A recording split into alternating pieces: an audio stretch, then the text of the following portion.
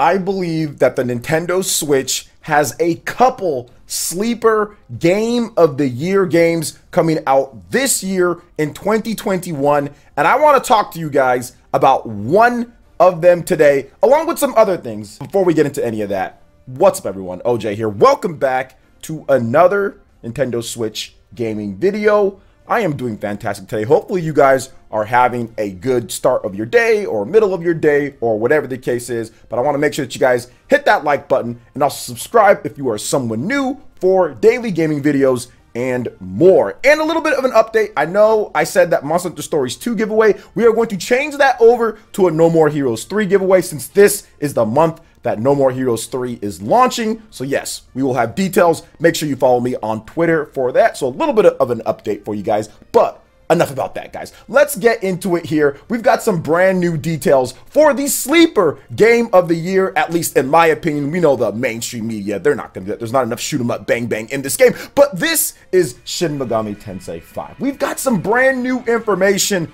going down from Atlas, screenshots, art. This is, in my opinion, in my most humblest of opinions, this is the best looking RPG on the Nintendo Switch, hands down. One of the best looking games and one of the best looking third-party games, of course, on the system. It just is. Like, these new screenshots show it off in all of its glory, and it's so good to have an original, built for the Nintendo Switch, modern RPG on the platform. Not a port of something else, not a game that came way later, not something else that was already on a different platform, but a game that was announced and they took years of development with them fine-tuning it for the platform that it's on with the Nintendo Switch. Not stating that other developers haven't done it, but just in this degree, I think this is one of the first or very few examples of this, and Atlas has given us some new information. So you guys are going to be seeing some brand new screenshots from the game, the sleeper game of the year for 2021.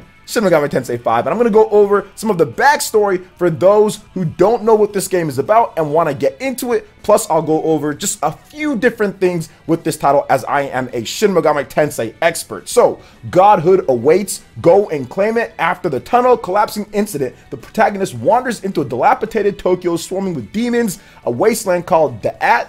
He fuses with the mysterious Iogami and becomes the condemned being Nahobino, and finds new powers to fight demons. However, it wasn't only the protagonist who wandered into that. After the collapsing incident, the classmates did as well. You guys can check them out in terms of the different videos. Those have already been up, the character trailers. There's also information linked in the description. So they all have wandered into this and have to find a way to figure out what the heck is going on with the protagonist and be able to return to Tokyo. Now, what awaits the three upon returning is a presence of another classmate, Tao. According to her, two versions of Tokyo exist, the one they live in and Da'at. The mythical demons of Da'at have spawned from darkness and have their sights set on humans and Tokyo itself. She reveals she is a member of the Japanese branch Bethel, an organization that is sworn to fight the demons. That's good. It's good to have secret organizations that are sworn to protect the innocent from evil demons. Now the team decides to join Bethel and protect the people of Tokyo, with Yuzuru and Ichiro using the power of the demon summoning program and the protagonist using the power of Nahobino.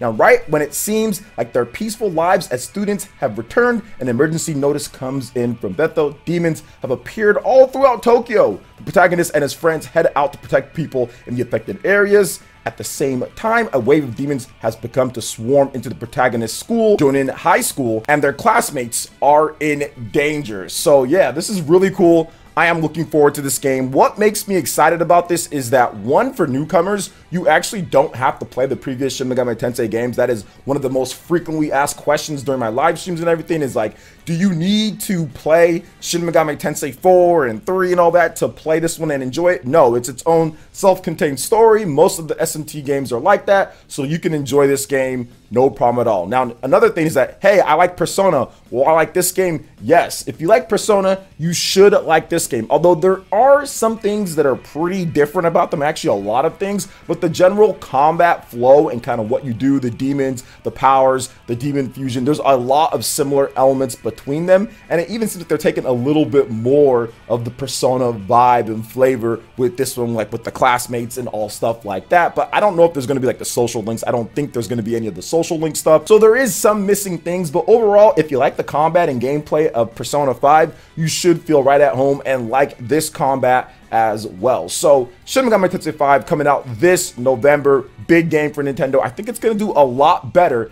than people expected. I think it's going to review a lot better than people expect if people aren't frauds out there when it comes to the mainstream gaming media. So we're going to have to wait and see. But based on what I've seen, this is easily one of the most impressive, if not the most impressive Japanese RPG on the Nintendo Switch in terms of third-party developer wise. But what are your thoughts on SMT5 and what's going on here? What do you think about the gameplay and the new screenshots and what's going on? I'd love to hear your thoughts in the comment section below. All right, now moving on to the next topic. It looks like there is a bit of an issue with The Legend of Zelda Skyward Sword HD. Now, this soft lock glitch, I actually already got past this and never had that issue at all. So this isn't going to affect everybody, but I wanted to make sure that I let you guys know, just for the speedrunners out there, or for people that are still going to play the game or haven't had time to get to it, because this game is selling extremely well if you watch my last videos. So this is important information for you guys to know out there. And obviously, The Legend of Zelda Skyward Sword originally had a big issue in terms of a glitch. Nintendo had to release a whole Wii channel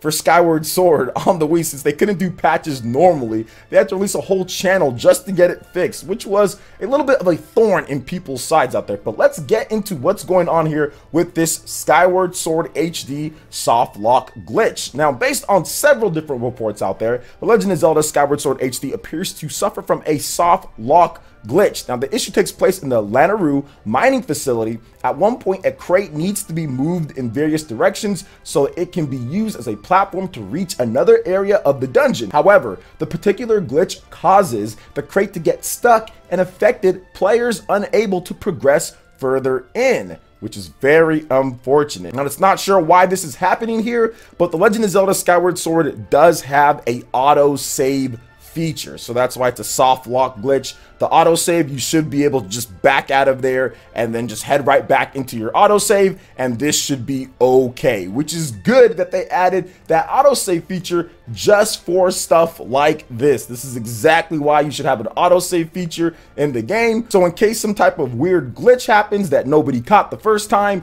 you will have that autosave and your whole save is not done or dead because of it. So very good that they added that autosave feature as well. Now, I recently played through this area and I didn't encounter this, but I can see based off of the video that I'm seeing that, yeah, I can see how some people can run into this on their first playthrough. So make sure you guys are careful with that there. So what are your thoughts on The Legend of Zelda Skyward Sword HD? How are you enjoying the game? Did you run into this issue?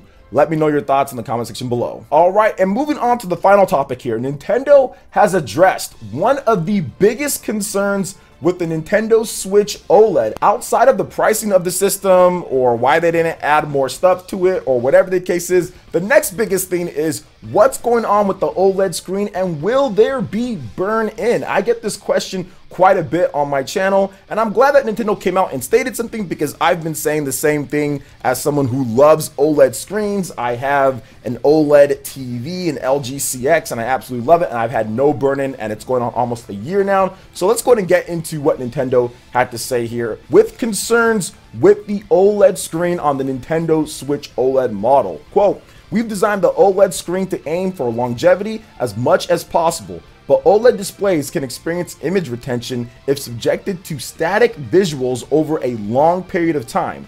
However, users can take preventative measures to preserve the screen by utilizing features included in the Nintendo Switch systems by default, such as auto brightness function to prevent the screen from getting too bright, and the auto sleep function to go into auto sleep mode after short periods of time." So there you go, guys.